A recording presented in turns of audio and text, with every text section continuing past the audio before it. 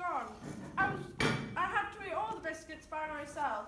I was looking forward to our little chat. I don't do chatting. I don't like it. No, I don't suppose you do. Do you like computers? Yes, I like computers. I have one in my room. I know.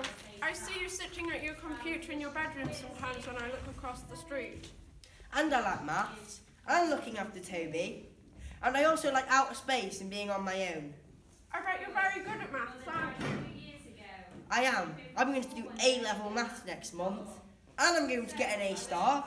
Really? A-level maths? I'm the first person in my school to take A-level maths because my school's a special school. All the other children at my school are stupid. Except, I'm not meant to say that, even though they are. Well, I'm very impressed. And I hope you do get an A star. I will. And the other thing I know about you is that your favourite colour is not yellow. No! And it's not brown either. My favourite colour is red, the metal colour. Do you know Mr. Shears? Not really, no. I mean, I knew him well enough to say hello, but I didn't really know much about him. I think he worked at the National Westminster Bank in town. Father said he's an evil man. Do you know why? Do you know why he said that? I don't think we should talk about these things, Christopher. Why not? Because perhaps your father is right and you shouldn't go around asking questions about this. Why? Because obviously he's going to find it quite upsetting.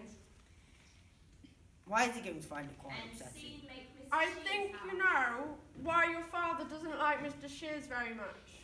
Did Mr. Shears kill Mother? Killer? Yes. Did he kill Mother? Oh no, of course he didn't kill your mother. But did he give her stress that she died of a heart attack? I really don't know what you're talking about, Christopher. Or did he hurt her so that she had to go into hospital? Did she have to go into hospital? Yes. And it wasn't very serious at first, but she had a heart attack when she was in hospital. Oh my goodness. And she died. Oh my goodness, Christopher, I'm so sorry. I never realised. Why did you say, I think you know... Why did you say, I think you know why your father doesn't like Mr. Shears very much? Oh dear, Christopher, look. Perhaps we should take a little walk in the park together.